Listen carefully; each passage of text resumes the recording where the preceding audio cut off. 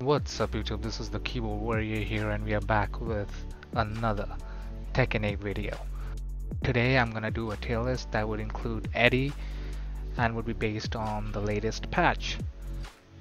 So before we start off with the tier list, I just need to address a few stuff. The tier list would be based on my opinion and how I personally feel these characters would be ranked in the tier list. Of course, it does not necessarily mean that you would have the same opinion. If your opinion is different than mine, just go ahead and comment, alright? Just tell me if I'm wrong and if you feel differently. However, try not to be toxic because opinions differ. Like, you might have a different opinion, I would respect that, and I want you to respect my opinion as well, alright? And you also need to know that skill beats tier list any day.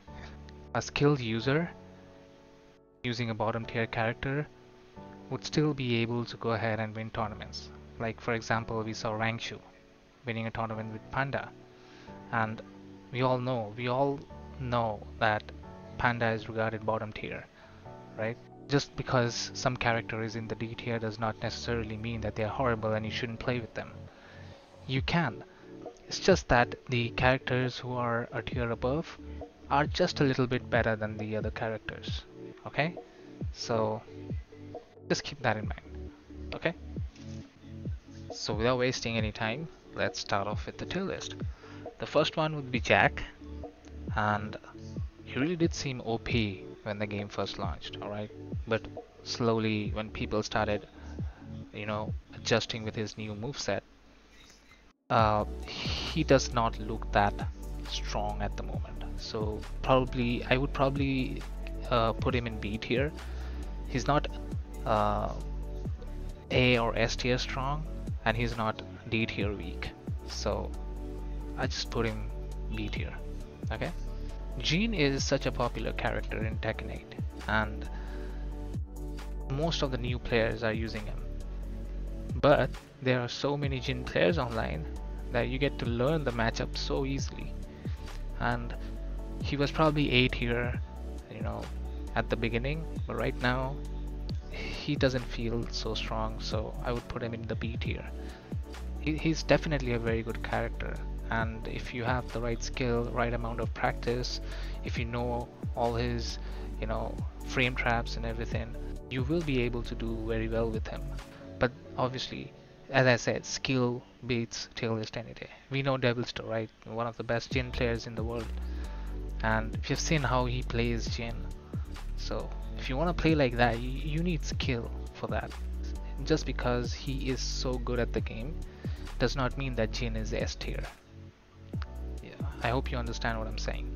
He is good with the character. He's a character specialist. That's why he makes Jin look OP. But overall, if you ask me, Jin is probably B tier.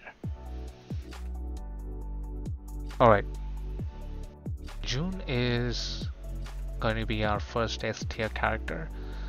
She had always been S tier from the beginning. It's because her poking is so good in this game. She has great damage, great poking. She's basically a final boss when she's in heat. One of the best heat moves in the game. One of the best punishers in the game. Overall, she has very little weakness. So for me, she's S tier. Now, Kazuya is one of the toughest characters in the roster at the moment. And if you want to be really good with him, you need to be very skilled at the game. So he is, don't get me wrong, okay? Kazuya is a solid character. But the amount of execution you need for this character to be, that effective at higher levels is too high. Alright, the execution requirement for this character is too high.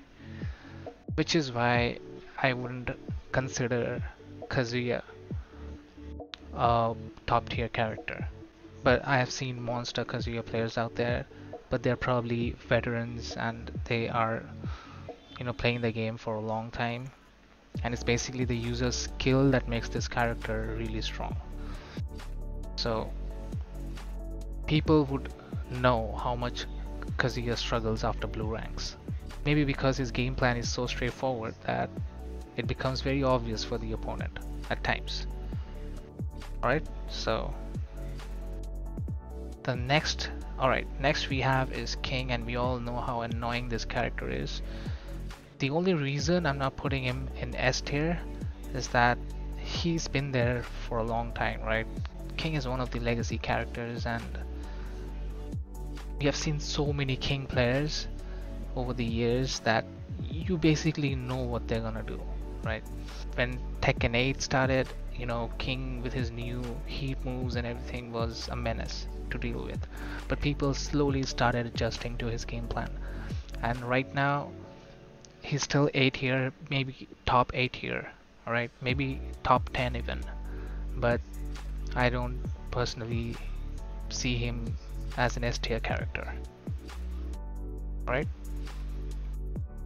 next up is Lars, and Lars is a very interesting character. Now, I know you find Lars players online who just don't seem to stop. Like, they keep on pressing, and if you know the matchup, you know that most of his stance moves are pokeable. Like when he transitions into from one stance into another, you can poke him. Yeah, but what we normally do when we don't know the matchup is that we start respecting the character way too much. There's one character that you don't want to respect. Yeah, that's how it is. Lars players, they have no chill. Okay, so the character is very strong if you don't know the matchup. If you know the matchup, you know his weaknesses. But is he a weak character? Definitely not. I think he's better than Kazuya. So yeah, B tier for me. Next up we have Law, and this is very confusing. Law is a very strong character in Tekken 8, especially because they made DSS so easy that people are going crazy online with this character.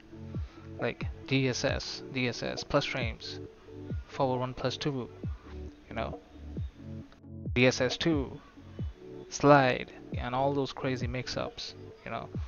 His damage is good, his DSS mix-ups are crazy, and having a power crush from DSS really helps him if you find someone who's constantly poking you.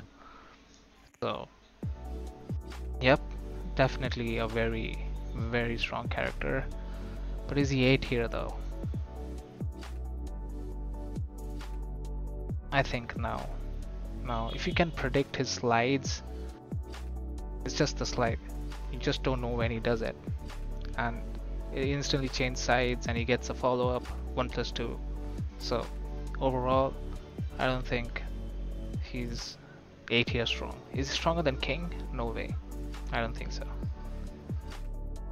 Alright, next we have is Paul, his buddy, and he would also be in the B tier.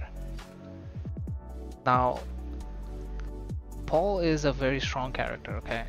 He has 2 guard breaks in heat mode, and if you can use him well enough, he's a monster. However, his game plan is so straightforward, like Kazuya, that it becomes very obvious for the opponent. No, like, compare these 2 characters, okay?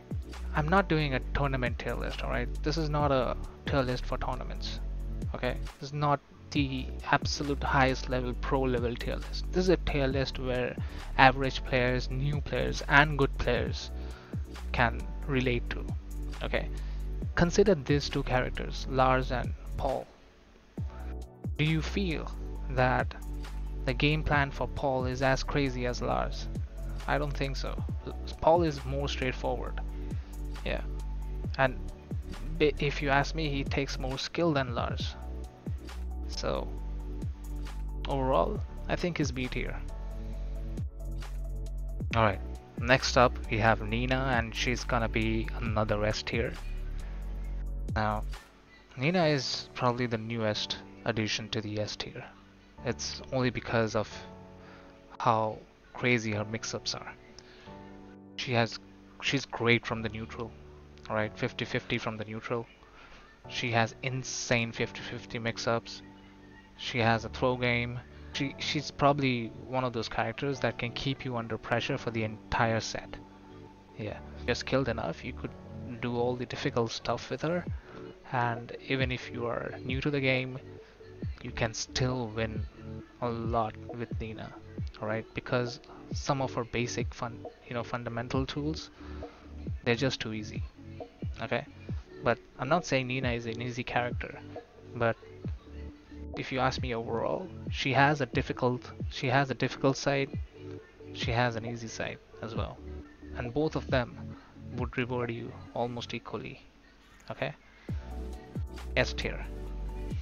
Next in line would be Xaioyu, and I hate this character. There's no doubt one of the most broken characters ever created by Tekken. And in Tekken 8 with all the heat and everything, she's just downright broken. Okay, she needs a fix. Her butterfly stance goes under mids, and I have a video which showed that it even went under a low attack, and that is saying something. Even the pro players, they say she's broken. There's no other place I can put her. Asuka is gonna be C tier. I consider her a little brain dead, and you know, Asuka mains would probably be hating on me in the comment section, but to be honest, this character was really good in Tekken 7, but in Tekken 8 I don't think she's as strong as she was, right? And basically her game plan is very simple, nothing too crazy, right? Whatever she does, you can have a counter to that, and I don't think she is stronger than these guys. So whenever you're doing a tier list, you're checking the characters you have in one tier is stronger than the characters in the other tier. So is Asuka stronger than these characters? I don't think so. So that's why C tier. Next we have is Leroy, and honestly he's one of the worst characters in the game at the moment. They keep nerfing him for no reason. I don't know why. He was pretty strong S tier in Tekken 7, but in Tekken 8 he's just not that good. Alright, his hermit stance does give you several options, but it's pokeable unless you do the parry, the annoying parry. But overall, if you ask me, Leroy is quite unsafe and very easy to punish. So bottom tier. Next up we have Lili, and she would probably be in the high B tier. Lili is a very strong character, okay? If you don't know the matchup, she's gonna obliterate you. There's no chance you can beat a good Lili player if you don't know her moves, her matchup. She is pretty strong, okay? Stronger than these ones over here. But overall, she has some weaknesses, a little unsafe, but she definitely has one of the better mix-up games out there. Hwoarang is a character who struggles a lot at higher levels but is godlike at the lower levels, right? If you're talking about pressure, this guy is a monster, okay? The total number of plus frames that he has is insane. He's just right next to Dragunov, alright? But there is a catch. He is extremely weak to sidesteps, and if you ask me, he has the worst heat smash in the game. His heat move, there's nothing special about him when he's in heat, other than the fact that he gets a counter rate low, but then you know that's the only thing he has, and he would probably be going for it, right? And if you block it, he's going for a launch. Hwoarang in heat, I don't think he's a threat. Okay, the rest of the roster, they have something special about them when they're in heat mode. But Hwoarang, no. There's nothing special about this guy when he's in heat. The only thing is that he gets a counter hit from his low attack. Other than that, he is strong enough, but not, definitely not stronger than Law, I guess. Yeah, but definitely not stronger than these guys. Claudio is not as strong as he was in Tekken 7, so I would put him in the C tier, even though his back one is extremely good. His Superman punch is good, but it's a high, so you can punish it. But he does have a 50-50 from there. Like if he's doing too many Superman punches, you could just duck. But he has a mid as well, so he can catch you off guard. But overall, I don't think he's that good. His hop kick is really nice though. But again, not better than these characters up there. Bryan is definitely one of the most difficult characters to play. If you're skilled enough to use this character with its maximum potential, it would probably be here, right? But then you need to be that skilled, alright? And that is saying something. Like his taunt jet upper is undoubtedly the toughest move in the game. Anything with Bryan is tough, okay? He's just not your everyday character where you have a straightforward launcher, a straightforward combo. For everything you just need so much execution with this guy. But if you can do it, this guy is so strong. He's stronger than what he was in Tekken 7. He has a great wall combo, insane damage. This guy is crazy with walls, you know. There's no one better at the wall than Bryan. Next up we have Victor. I'll be honest, when we started with Tekken 8, Victor was very, very overpowered. Alright, there was no answer to him.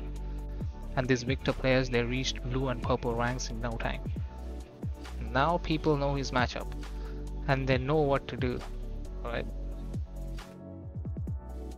He's very weak to sidesteps, very linear character. Even though his hell sweep is good, but it's reactable. And most of the Victors, they follow the same game plan. Okay. I don't think he's a threat, but he still is a solid character. Maybe better than the ones we have in B tier. So I'll put him in A.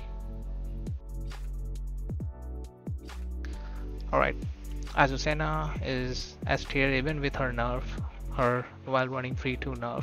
She has a lot of frame traps, and if you don't know the matchup, you're probably gonna struggle against Azucena.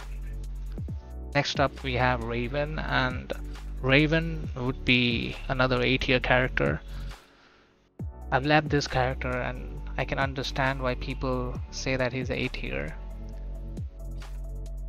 Maybe a little unsafe, okay. People might feel he's a little unsafe, but trust me when I say this, his mix-ups are insane.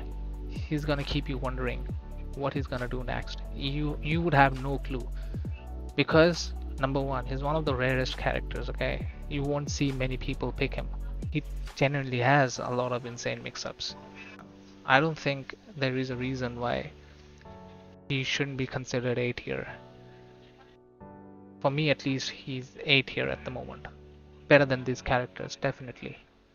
Way better than these characters. Next up, Eddy, and if you ask me, this guy is a very high risk, high reward type of character. Again, he's like, if you know the matchup, you can steamroll this guy. If you don't, he's gonna steamroll you, okay? I recently made a video about how you can defend Eddy in Tekken 8. If you actually see on paper, he's a very weak character, extremely weak character. Like there's nothing going for him, okay?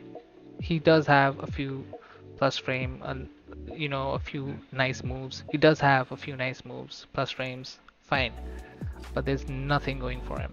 He's pokeable, his strings are interruptible. There is nothing overpowered about this guy. The only reason people feel that he is super duper strong is the fact that he is new at the moment. He's a legacy character, but he's still new in Tekken 8, and people are still trying to adjust to his new moves, his new game plan, right? That's why he feels overpowered. Is he as good as the characters in the S or A tier? I don't think so, but it's definitely up there. Probably high B tier, yeah. Yep, that's his proper place. He's a mid tier guy, okay? Don't get me wrong. You might be obliterated by an Eddy online. That is only because you had no clue what he was doing, okay? But once you understand his move, once you start labbing this character, and I know if you don't buy him, you don't get to lab him, and it's unfair. But that is not how we decide the tier list, right? So if you lab him, you would know his weaknesses, okay? Dragunov is undoubtedly still broken. I don't know. I don't understand the concept behind making this character so overpowered. His new hell sweep, that is down back 3+4, that is ridiculously overpowered. His wild running move is the strongest in the game, wild running 2. And if you get launched, it goes for a full combo for almost say 90 plus damage. His overall damage output is insane. His plus frames are insane. This character is basically broken. He has a full throw game. He has a 1+2 break, he has a 2 break throw, and he has a 1 break throw. So he has a full throw game. Okay, he has an unblockable throw, which is reactable, but it's still unblockable at the end of the day. Also, he has one of the best low pokes in the game, is down 2, which can again create another 50-50 situation where he can go for a wild rising 2 or a wild crouching 1-4. So there's no answer to him still now. Like you're playing this game for almost 3 months now, and there's still no answer to this character, right? So yeah,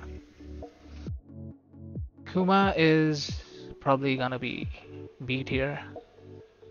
I mean, he's good only because people don't know the matchup. If you're picking up Kuma, you'd probably get a lot of wins and you feel that he's probably S tier, but actually not. But that is not why you're winning with Kuma. You're basically winning because he is a very, very rare character, rare pick. People don't play him much, and it's very difficult to understand if he's going for a low or a mid when he's sitting down, right? You don't really know what he's gonna do. Like his body type is such that his hitbox is all messed up. I remember playing this Kuma and I couldn't, get a combo on him, which I would normally get on the other characters, and it's just because of his hitbox. So keeping all that aside, if you know the matchup, Kuma isn't that big of a deal. Don't get me wrong, this is the best he has ever been, and that's why he's in B tier.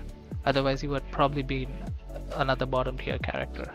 Alright, next up we have Leo, and Leo is a B tier character.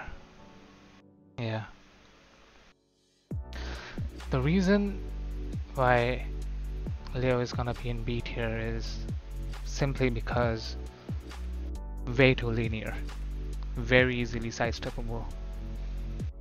Even though he probably has like the best combo damage in the game, like simple launches can go up to 100 damage. His Bok 2 launch, that's his down 1+2 2 launch, easily goes for 100 plus, right? Combo damage, excellent. Mix up, excellent. He has an extremely good hell sweep, but the only thing with Leo is that he is so weak to sidesteps. Leo is a pretty solid character, to be honest. I don't think he's gonna go above mid tier. There's a lot of things lacking, especially 1-4 transitioning into a guaranteed stance often lets him down, because you might want to time your punish, but if you miss it, you're gonna get launched. Okay, Shaheen is, I feel this character is extremely boring, but he's not bad, and in fact he's really good. I had been labbing him for a while now, and this guy is insane. come across some decent Shaheen players and I could understand why he is so good. Of course, he's rare, so people really don't know the matchup that well.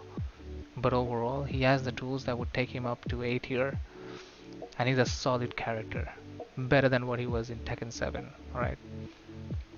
Steve is no longer Steve. Okay. Arguably one of the worst characters in the game. But is he worse than Leroy? I don't know. Could be. But I never have a problem with Steve. He's so weak in the game.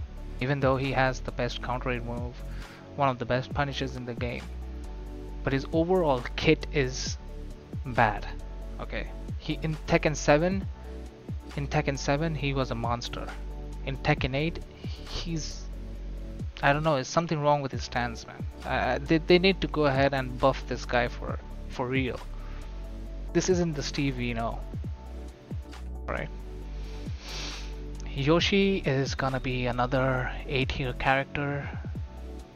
Very hard to play. So many setups, so many flowcharts that it often becomes overwhelming for the user. But if you can adjust to his flowcharts, adjust to the wide range of moves that he has, Yoshi is a great character. A tier, no doubt. Feng is probably gonna be S tier. Is arguably one of the best characters in the game. And is he broken? I don't think so. Is Xaioyu broken? Yes. Is Dragunov broken? Yes. Is Feng broken? I don't think so. The reason is he's good. Okay, everything is going for him. He has the frames. He has the best poking in the game, the best frames, the best heat move in the game, the best heat burst, the best heat smash. You know, everything he has it. Okay, but I would still say he's not broken. Okay, not as broken, probably not as broken as Dragunov and Xaioyu, but he's good. Like, he's right up there. We have Panda and he's probably gonna be D tier. Now Kuma and Panda, they probably have the same moves, but the only difference is when they're in heat. In heat, Kuma is a lot better, and we know how heat driven Tekken 8 really is. So that's why I'm gonna put Panda in D tier. Okay, next up we have Alisa. She would probably be A tier. I know she's annoying to deal with, but she's strong. She is strong. Her chainsaw is so broken.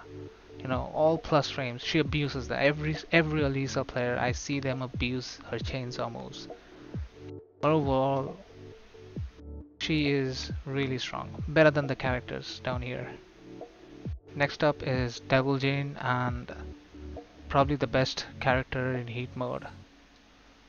I would have put him in S tier, but I guess he has come down just a little bit because of the fact that people now can adjust to his game plan, his flowcharts, and people know what to do when he's in heat mode. So yeah, other than that, he's extremely strong though, so I would still put him in A tier, high A tier. Lee is, I don't know, people are really sleeping on this guy. Alright, hear me out. Lee is the strongest he has ever been. Okay, you can't compare Tekken 7 Lee with this one. Tekken 8 Lee is way better. Alright, this guy, trust me, I have the most difficult time playing this guy. This is perhaps the most difficult matchup for me. For Lee, it's like, you know, there is an opening, okay, but if you try to punish him, he's gonna punish you back. That's how crazy this character is. If there's a skilled user, alright, if someone knows how to use this guy to its full potential, again, he's one of the hardest characters in the game. He's definitely one of the best as well. Alright, provided you can bypass that execution gap and you can use this guy to its full potential. He's perhaps the king of mix-ups, right? The 50-50 king. Reina is gonna be A tier. The reason is simple. She's dropped down as people started to understand her flowcharts. They know when to poke her, they know when to respect the character, they know when to duck. So she is a threat. I'm not saying that. She is not as big of a threat as she was at the beginning of the game. Alright? So that's why I'm gonna put her in A tier. And Zafina, we all know, is one of the worst characters in the game at the moment. They nerfed her a lot. In Tekken 7 she was probably top tier, but in Tekken 8 I don't see her anywhere close to being top tier. I know Sonic Fox was saying that she's the hidden top tier character, but I don't think so, and he was proven wrong, so that's how it is. Time for some adjustments. Let's see.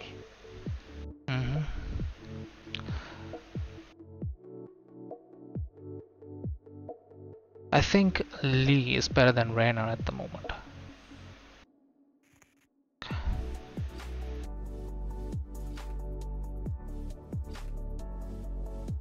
I think everything looks fine.